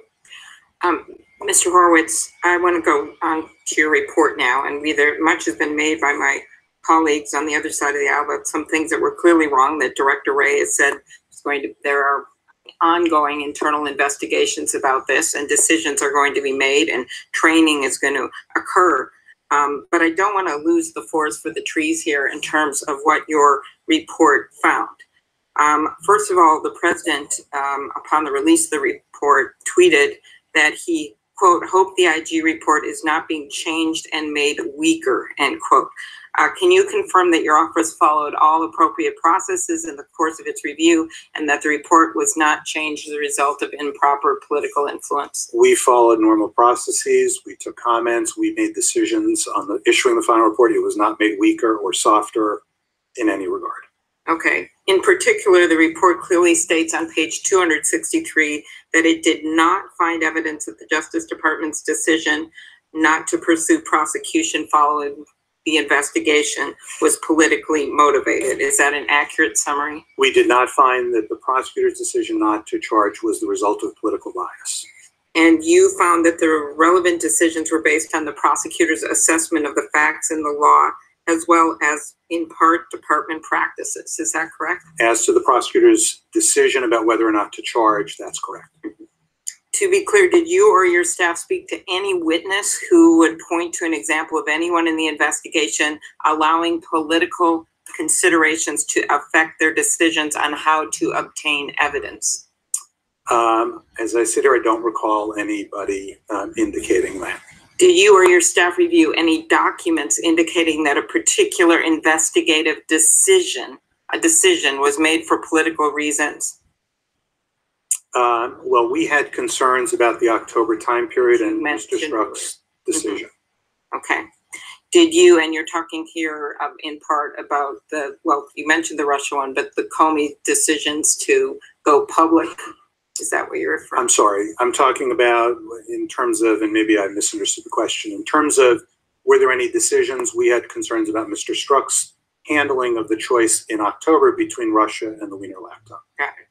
Did you determine that, and Senator Durbin has gotten the information out there about Inspector Mueller's investigation, and that's continuing, and that he is no longer, the person involved is no longer involved in that investigation? That's correct. That's my understanding. That's correct. Did you determine that any investigative action was a result of political bias or other improper considerations besides what we just talked about? Prior to July 5, the specific investigative decisions we looked at, we did not find evidence, testimony or documentary evidence that they were the subject of improper considerations, including political bias. Did your report find that senior Justice Department leadership, including then Attorney General Lynch and Deputy Attorney General Yates, had a limited role in the investigation and instead appropriately relied on career staff rather than political appointees? We do describe here their limited involvement prior to July 5 in the day-to-day operations of the investigation. Senator Graham, Could I just ask one more question? if you do it quickly. Did you find that the department's decision-making in this case was consistent with its approach in other circumstances in terms of investigation? We found the prosecutors described to us their process, and that, in fact, that is what they base their decisions on. Thank you. Senator Graham. Would you say that this investigation was done by the book? Hard to say what by the book Who wrote is. this book? It was done by the book. Who wrote it? I think there are reasons to raise questions on certain of these steps. I think you did a good job, but the whole idea that this is normal, folks, there's nothing here normal. I don't want you to think the FBI does this day in and day out. This is not normal. And I think that's what you tried to find. Yeah. Do you believe it's pretty clear to everybody in the country by July the 5th that Donald Trump was the presumptive nominee of the Republican Party? That's my recollection. And from the text, it's pretty on the clear. 18th.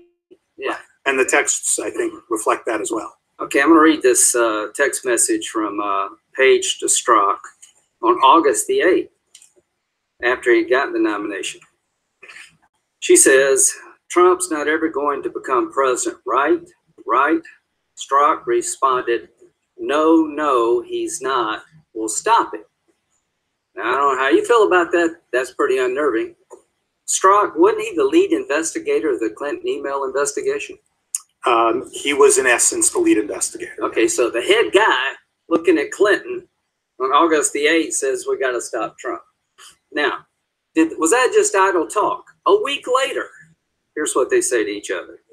Strzok text message to Lisa Page. I want to believe the path you threw out for consideration in Andy's office, that there's no way he gets elected, but I'm afraid we can't take that risk. It's like an insurance policy in the unlikely event you die before you're 40. Now that's a week later.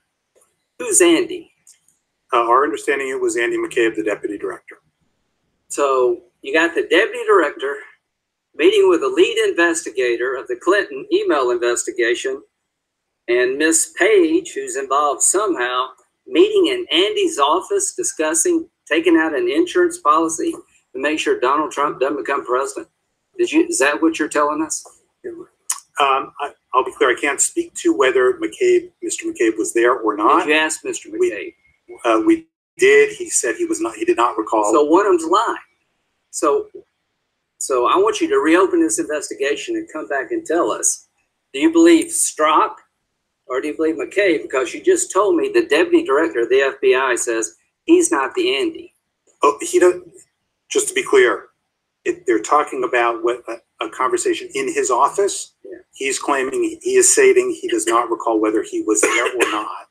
And Well- neither of those individuals are putting him in the middle of their conversation. All I'm saying is that the Andy's office where this occurred, he wasn't there.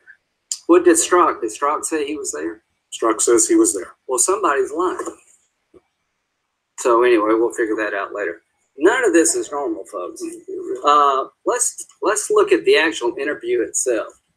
How many people were involved in the Clinton interview on July the 2nd? There were, I believe, 6 or 8 people present, but 2 agents conducting the interview. So as I understand it, there were 2 agents and 2 prosecutors. Correct. Okay. Now this was an email sent in February 2016 from Page to McCabe. Hey, you've surely already considered this, but in my view, our best reason to hold the line at 2 and 2, 2 agents and 2 prosecutors, is she might be our next president. How did you feel about that? We were concerned about it, and we lay out here why we were. Okay, let's keep talking about this interview. One of the FBI agents in the interview said on election day to another FBI agent, you should know that I'm with her. Now, her was Clinton, right? Correct. How do you feel about that? Very concerned. Okay, eventually very concerned gets to be enough already. I'm very concerned, you know, I'm glad I don't text an email. That's one thing I'm glad I don't do. But have you ever proved the case by circumstantial evidence, Director Ray? Yes. Well, I'm gonna write you a letter and talk about why you should reconsider your findings as to whether or not it affected the investigation. Here's what Miss Page said on March the 4th, 2016. God, Trump is a loathsome human. How do you feel about that? I mean, she's entitled to her opinion. I think we've laid out here why we were so concerned about it. Well, when you add it all up, as early as March, these people hated Trump, and this investigation was anything but by the book. And at the end of the day, what Comey did just blows me away as much as it does y'all. And I can't believe that this happened to my FBI. I told you the story, Mr. Ray, Director Ray, about wanting to be part of the organization, and y'all were smart enough not to take me. The bottom line is, if you're on our side of the aisle, this really does hit you hard. And we can't just write it off. I think there was a lot of bias that did affect an investigation that is, to me, almost impossible to explain using any standard that I grew up with as a prosecutor or even as a defense attorney. This is Strzok the Page on October the 20th. Trump is an effing idiot. The bottom line is, I'm glad you found what you found, Mr. Horowitz. I'm not buying that the Clinton email investigation was on the up and up. And the reason I'm not buying it is because the 2 people intimately involved, one, the guy, the lead investigator, clearly did not want to see Donald Trump become president of the United States. Finally, do you agree with me that finding her liable criminally would be inconsistent with stopping Donald Trump? If they found Hillary Clinton was criminally liable, that paves the way for Donald Trump. Can you put those 2 things together? I guess it would depend when, but yes, I How could about see July, a conceivably it week could. before the convention? Oh, it clearly could conceivably. Well, not only clearly conceivably, that's exactly what's happening here, folks. You cannot hold her criminally liable and stop him. As to the law, why did they change gross negligence in the original statement, Director Ray, to reckless disregard? I think I would defer to the Inspector General who looked into that. Why did they do that? The explanation was that. Can I just suggest something? Yeah. Gross negligent is a criminally liable standard. Correct. So if they had said it the way they originally wrote it, she's guilty of a crime, and the reason they changed it is because she's not guilty of a crime, and if you want to stop him, it can't be gross negligence. What's the difference between reckless disregard and gross negligence? Not much. It's a lot pretty much- politically. Right. Thank you. Senator Coons would be next, so I guess we'll go with Senator Blumenthal. Thanks, Mr. Chairman. I can't let this afternoon pass, Director Ray, without saying to you how grateful we should all be for the men and women who work for you, who put their lives on the line, whose integrity and dedication to our nation are in no way affected by anything in this report. And I still have on my wall my seal from the Department of Justice of decades ago when I was United States Attorney, and I know that the men and women of the FBI work hard every day to uphold those ideals, and I want to thank you for your response, which is to make the FBI even better and avoid any repetition of a small number of agents and attorneys casting a cloud on the integrity of the FBI. So thank you for your response so far. Thank you, Senator.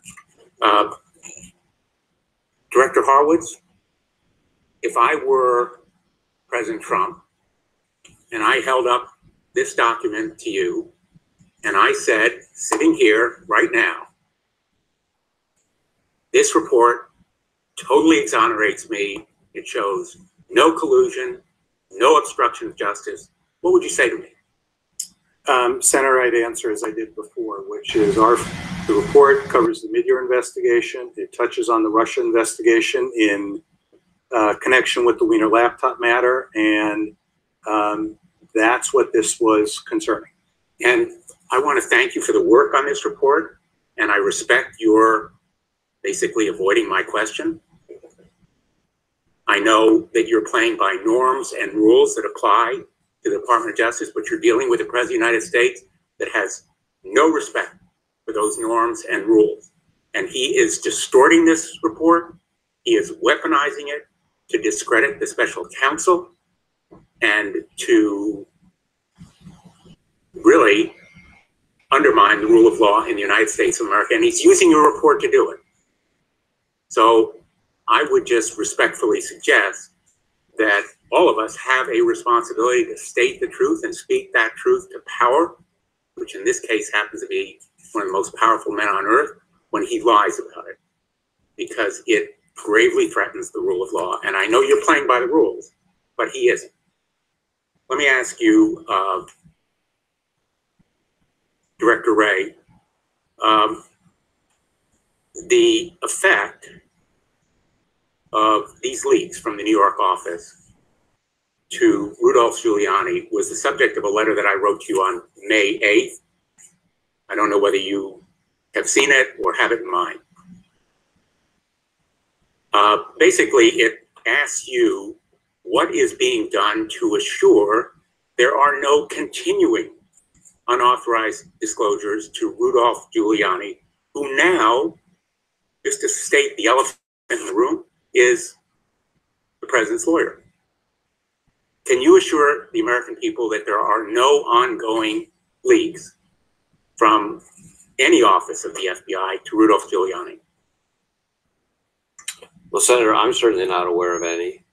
We are aggressively investigating a number of leaks, even as we speak. As I mentioned earlier, we have a dedicated unit that I stood up to focus on that.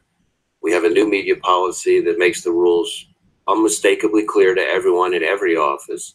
We have a disciplinary arm that is well regarded as being one of the toughest but fairest out there, and we intend to use all those things to make sure that everybody in every office follows the rules regarding leaks. Well, if you would, I would appreciate a response to the letter, you have received none yet, that provides some more specific assurance that there are no ongoing leaks, because these leaks had a very practical effect. And we state the timeline in the letter. Rudolph Giuliani said on October 26, 2016, that he expected a surprise in the next few days. 2 days later, Director Comey issued his letter, and he did it in large part, and I'm quoting his general counsel, because they felt it would leak. Those emails would leak if he didn't write the letter. And then Rudolph Giuliani said, when asked about whether or not he knew about the letter, you're darn right, I did. So the practical effect on Director Comey's decision to do that letter was very, very tangible. I want to go to another impact of the leaks and ask you about them. We now know that Mr. Giuliani was not the only recipient of leaks designed to hurt Hillary Clinton. Representative Nunes recently admitted that FBI personnel secretly informed him in September of 2016 when Clinton emails were found on Anthony Weiner's laptop. He's admitted that fact. And they did it just days after the emails were discovered. So there was a leak to him. The timing and context of this disclosure strongly suggests that the goal was, in fact, of this FBI leaker to give an outspoken Trump ally politically sensitive and highly secret information to use for political purposes. Representative Nunes appears to have recognized this fact because he never told any of his Democratic colleagues on the Intelligence Committee about it. Can you assure us that there are no ongoing leaks or unauthorized disclosure to Representative Nunes or anyone else in the House Intelligence Committee? Well, Senator, again, I'm not, as I said before, I'm not aware of any ongoing leaks to any member of Congress or to the media. And you would I would absolutely, if I was aware of a leak, I would take appropriate action. I don't want to cast aspersions on the New York field office, which I think is one of our best offices. But I don't condone leaks anywhere to anyone, and I don't really care what the motivation is, no matter how altruistic it might be. Leaks are wrong, and we need to be tough on them. And I want to join you in the respect that I share for the New York field office, and as I stated earlier, for the FBI. Generally, General Horowitz, the comments that we have all said are unacceptable and abhorrent from Peter Strzok and Lisa Page were not the only inappropriate texts. In fact, there were comments that were disparaging about Hillary Clinton, were there not, that you found in your report? We've put in there other examples of texts, including other individuals beyond. In fact, there were slurs by FBI agents against Hillary Clinton, one saying, for example, that urged colleagues in the FBI to continue investigating Clinton to, quote, get that. I'm not going to articulate the word here, but there were slurs against her from other FBI agents. I think that recounts what the general counsel said he had heard. So I don't think that's from these text messages. It's not a direct quote, but it is something that was heard. That was something the general counsel relayed, the FBI general counsel relayed to us. Senator Crable. Thank you, Mr. Chairman. And I want to go first to you, Mr. Horowitz. A lot of discussion has gone on back and forth here about whether bias has been found and what that bias was. You have indicated that your report has not found documentary or oral testimony or evidence showing bias in the charging decisions. Is that correct? How would you put it? Yes. So as to the charging decisions, that's correct, because they were made by the prosecutors, not the individuals, obviously, who were the agents, whose texts we were concerned about. And in addition, as to the specific investigative decisions we looked at, we also made clear we didn't look at all the decisions in the report. And I'll add, when we got to October, we had concerns that there may be bias impacting the decision to prioritize the Russia investigation. So what you're talking about is what prosecutors did with the report. You're not talking about whether there was bias in the recommendation not to prosecute. Correct. And you're not saying you didn't find bias. For example, in the emails we've been having a lot of discussion about here. I think it's clear from certainly the text messages we've talked about with regard to Mr. Strzok that he had, as we say here, a biased state of mind.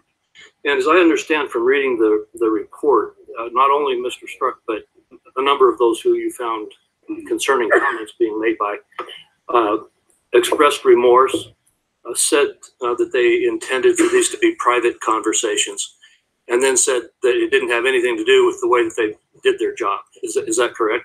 That was their explanations. And what you're telling us is that you don't have any different evidence than that. You're not saying you believe it or not. You're saying that you don't have different evidence. Correct. I think that's a lot different than saying there's no bias.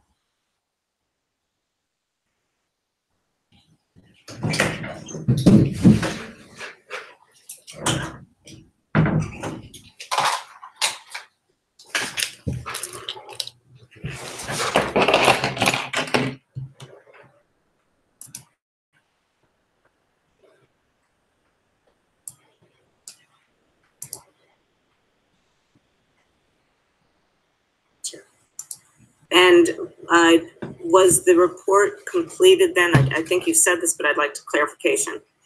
Was your report completed, or was there any draft disclosed to any agency outside of your IG's office before or on June 5th of 2018? So following again our normal practice, as we do in every report, and as we did in this report, we provide a draft copy of it to the department, and again, in this case, the FBI, to review, and this was in mid-May, to review and to provide us with what we call a review to determine whether there's, for example, grand jury, Title III, other information in it, classified information that would be inappropriate to be public. In fact, in this case, there was, and at our request, the department went to court. We got unsealing orders so that what you see here is unredacted and full. When you shared that information in May, did it include your findings? It includes our full draft. And to the question asked earlier, did anybody pressure us to make changes that softened, weakened, changed the findings? We were not pressured in any way to do that. We followed our usual practice. Were you requested to change the findings? We are asked routinely by people that are commented in here and others to Let's talk about this case, if you don't mind. I am talking about this case. We allow individuals as well to look at this. Did anyone in the White House ask you to change? We have no communications at all with them. And then Director Ray, you've talked, many of us have talked about the duties and responsibilities and ethics of a prosecutor. I appreciate that you are enjoying not being a practicing lawyer anymore. But I'd like to ask you, the report aptly notes that, quote, criticizing individuals for conduct that does not warrant prosecution is something that the department simply does not do. As a former prosecutor, as a citizen, as the director of the FBI, do you agree that when Director Comey concluded that Secretary Clinton's conduct did not amount to a prosecutable offense, that he should have refrained from making any public critique or commentary? Well, Senator, as I said earlier, I think the policies the department has governing commenting publicly about uncharged conduct are there for a good reason. In addition to having been a prosecutor, a line prosecutor, the head of the criminal division, I've also been a defense attorney. So I've also had clients that are impacted by those policies and norms. And I think those policies and norms are there for a reason. And I would expect to follow them. And I appreciate the point you made earlier about the new policies that you've put in place. And I join the comments made by many of my colleagues in praising and thanking the men and women of your agency for the work that they do. And much of that work has happened with local law enforcement in California. And on behalf of them, I thank you for that. Thank you. You also mentioned and the report mentions a number of recommendations. So Director Ray, I'm just gonna ask you for the record, if you'll commit to one, enforcing the policy that prohibits the department and its employees from publicly discussing the conduct of uncharged individuals. Yes, that's part of our remedial action in response to this. And will you also commit to enforcing the Department of Justice policy that explicitly prohibits the department and its employees from taking investigative steps that could impact an election? Well, I think we would follow department policy on that, and I would expect our folks to. My understanding from the Inspector General's report is that there may be room for the department to be a little more clear about exactly what that policy is.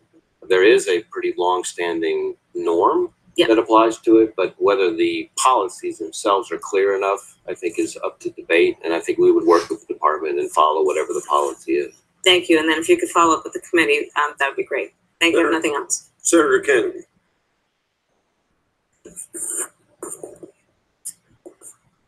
General, couple of brief questions first. Can we agree that the FBI is the premier law enforcement agency in the history of ever?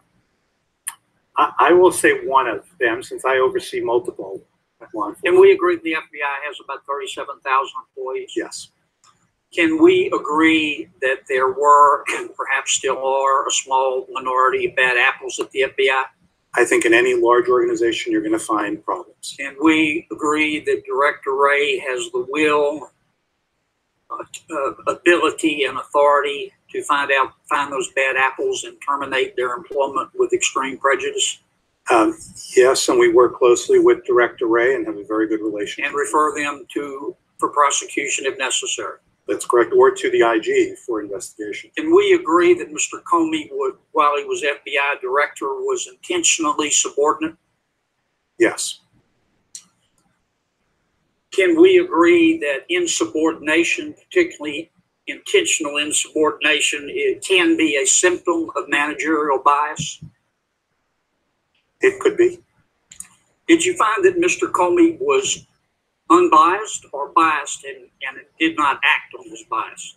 We found no evidence he was politically biased. That was what we were looking at and asked to look at in the requests we got. Can we agree that bias is a state of mind? Yes. Can we agree that the only person who truly knows that person's state of mind is that person, unless he's insane? Yes, or memorializes it or tells somebody about it in some way. Did you find any indication that Mr. Comey was or is insane? No, we did not. Okay, are you referring, Mr. Comey,